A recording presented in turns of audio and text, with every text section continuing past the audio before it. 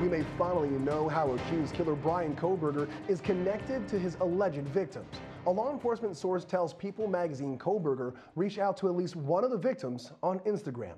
Kohberger is accused of stabbing 4 University of Idaho students to death in their off-campus home in November. An investigator told People magazine just 2 weeks before the murders, an Instagram account believed to be Kohberger's messaged one of the girls repeatedly, but did not get a reply. The source says they were mostly messages saying, "Hey, how are you?" But he sent them over and over again. It's possible the victim didn't even see the DM request, since Instagram sends them to a separate folder than regular messages. Kohberger's Instagram account has now been deleted, but People magazine says prior to that happening, it appeared Kohberger was following all 3 female victims. Kayla Gonsalves, Maddie Mogan, and Zana Konogel all lived in the home on Kings Road. Zana's boyfriend, Ethan Chapin, was there the night of the murders, and he was also killed. Terry, with the discovery of these Instagram DMs or direct messages, do you think the prosecution could finally have a motive? And what do you think it could be? Well, you know what, Brian, as we all know, you don't have to have a motive. You just have to show the intent to kill for murder. And we have that, I think, with all of the evidence. But the motive here, I think, might be multiple. The fact that he might have been rejected in his own mind by one of the victims. And we've heard reports that he may have also been rejected by other women that he approached in bars. So he very well could just be angry against women and the fact that he's being rejected constantly. The other issue is we know he has a master's degree in criminology. He was working towards PhD. Maybe he just wanted to commit a crime and see if he could get away with it. He thinks he's smarter than everyone else. So I would combine that if I were the prosecution in this case and go after both those motives. Yeah, rejection, a little bit of catch me if you can. Jesse, if this is all true, why wasn't it mentioned in the probable cause affidavit? I think it could be one of 2 reasons. One, it's a probable cause affidavit. You don't need to include everything in there. This is not all the evidence to support a conviction against Brian Kohberger, just what was the evidence to support him being arrested.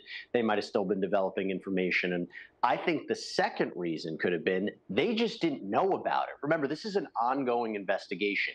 We are going to be learning a lot more about Kohberger, or police are and prosecutors are, between now and an eventual trial. They're going to talk with more witnesses. They're going to learn more about him. This is the start of the investigation. So don't be surprised if there's going to be more that comes out that wasn't in that probable cause affidavit. Yeah, I can't wait for that preliminary hearing. Probably get even more in that as well. Well, thank you both. Authorities in California say a gunman stood over a teenage mother and her 10-month-old baby and shot them both in the head.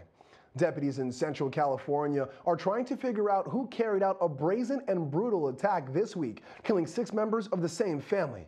That death toll includes not only the baby, but also a grandmother who was shot while she slept. The sheriff had initially said this was a cartel shooting, but has now been walking that back, saying they're still looking into it. However, he said the home where this happened is known to law enforcement for gang activity. 3 people survived the shooting, including a man who called 911 as he hid inside the home. The teenager and her child were not so lucky. She was found, along with the infant, laying next to her mother, his mother, down the street. We believe that the 16-year-old teenage mother and her small infant actually was fleeing and running from the scene. What we have since learned through forensics, that it was clear that the shooters stood over the top of the 16-year-old mother and fired rounds into her head.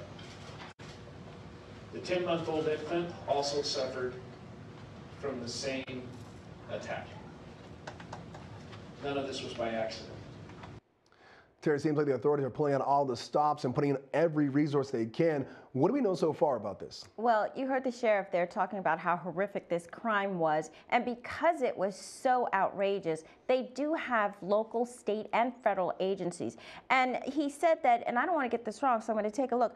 The crime lab is out there on the scene. Forensics, gang detectives, homicide detectives. The California Department of Corrections is on the scene. And he mentioned also that federally on the scene was ATF, FBI, Homeland Security, DEA, and Department of Justice. So they are pulling out all the stops here. They're making sure that they have every agency that they need on every level. And not only that, they're asking the people in the community for help. There's a tip line and there's a reward. So they're going to do all they can to get these people or this individual, whomever did it, and make sure they're behind bars at some point. Jesse, that's a lot of three-letter agencies. How do you think they will track down the suspects?